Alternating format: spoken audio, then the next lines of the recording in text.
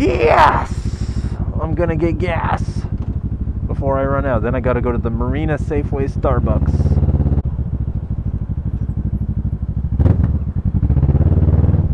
Okay, now I gotta find out where my friend is gonna be at so I can find him.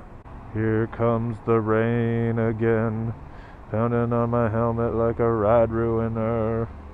Oh, I can do this, I know I can. Oh, there's that missed 1-2 shift again. Golly. Golly.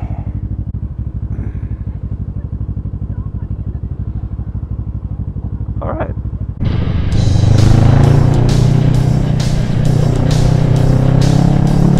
Michigan.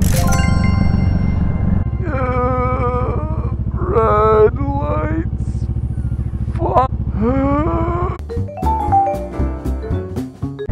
There's the Safeway. How do I get into it? Can I do it?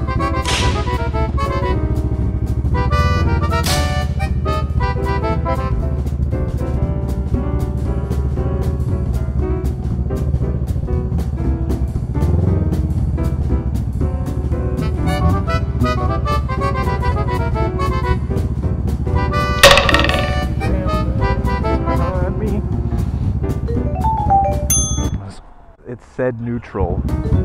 The neutral light was lit.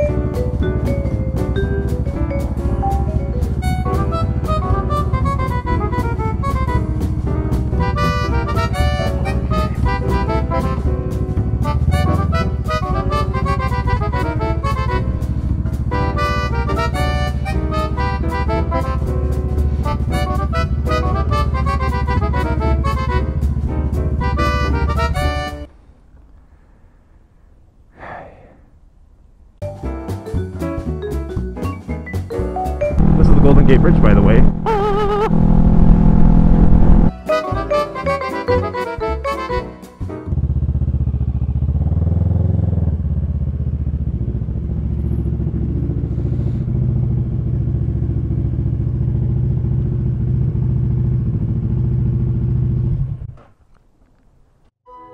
On the road again.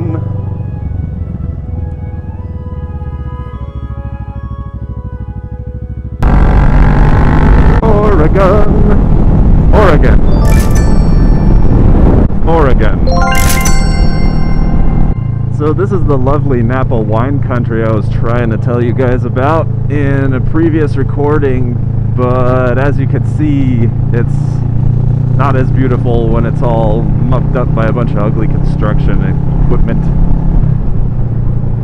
But we did some wine tasting over the weekend, and actually I've got to say that for my first time in Napa specifically, I found some wines that I actually liked. And we found wines that I liked at a place called Ravenswood and at a place called Rombauch. I don't know how to pronounce it, but I'll put a little I'll put up some text so you can see. And I got I believe I got 2 Zinfandels. I feel like this is so out of character, me talking about wine stuff. I'm not like a wine snob, I don't know that much about wine, but I've come to Napa a few times to do wine tasting, and every time I've been here I've kind of, gone to different wineries with friends in the area who tell me that they know which places are good, and every time I've gone I've been like, I don't really like these.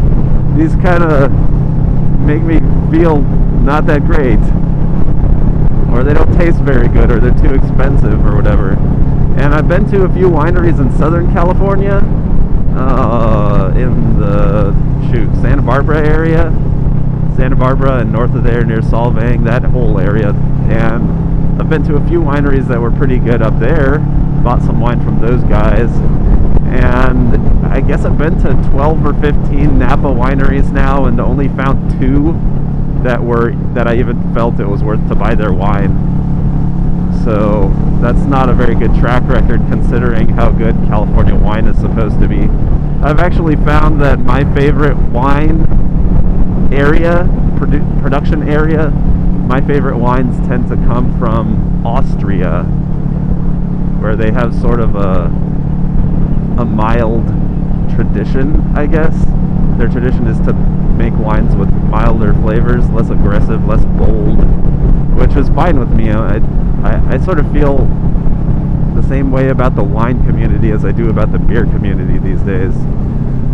A lot of the hardcore beer and wine advocates will rate wines that punch you in the face with bold flavor, that are not easy to drink, that sort of are difficult to drink because the tastes are so strong.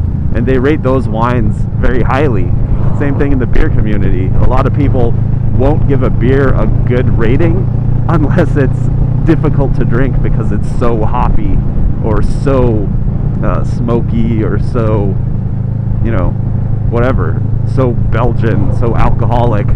They only give extreme things good ratings, but I don't agree with that philosophy. You know, if I'm gonna sit down and drink a beer, I want to enjoy it. I don't want to be punched in the face by it and distracted from it.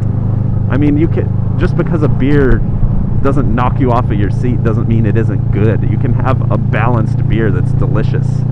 And I feel like a lot of breweries and a lot of wineries and a lot of enthusiasts in both of these areas have sort of gone down a different path.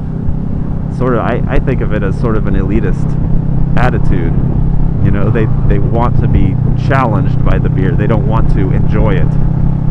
And I feel like if you want to be challenged by something, you should be challenged by like a sport or an activity of some kind, not by delicious treats that you're trying to enjoy in your time off.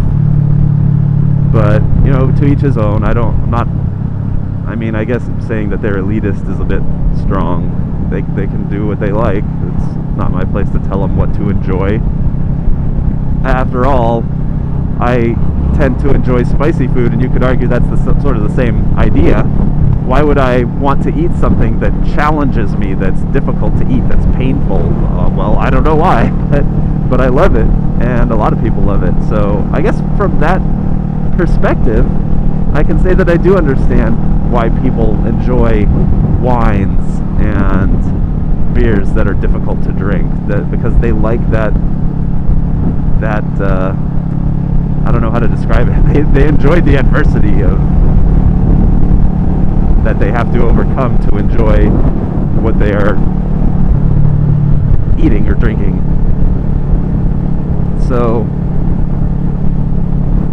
that's it. Now I am leaving Napa, going back out to the 5, which is a lot more, it's going to be a much more boring ride.